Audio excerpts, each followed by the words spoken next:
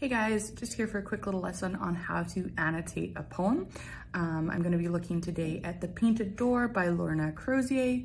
A lot of you guys missed what that poem was about, so I want to take some time to go over how to actually annotate and understand what poems are saying. I didn't do this with you guys in the beginning because I was really impressed with all of the work that you had done with tone with the previous exercises, and I have been telling my colleagues actually that I think you guys are one of the brightest groups that I've taught, and so I figured that you guys could just do it on your own, but you know, sometimes annotating poems is a little bit more difficult than actually understanding what a short story is talking about, just because there's so much breadth and depth in such a small amount of space. And so understanding the true message of a poem can be a little bit more difficult. So we're gonna get into that now.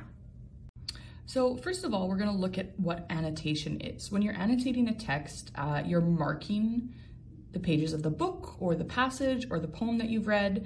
And so you need to have like a pen or a pencil with you.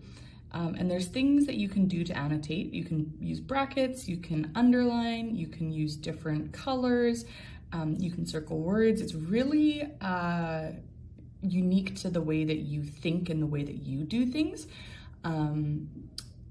So my annotation might end up looking a little bit different than other people's annotations. So we're gonna get started right away here with The Painted Door.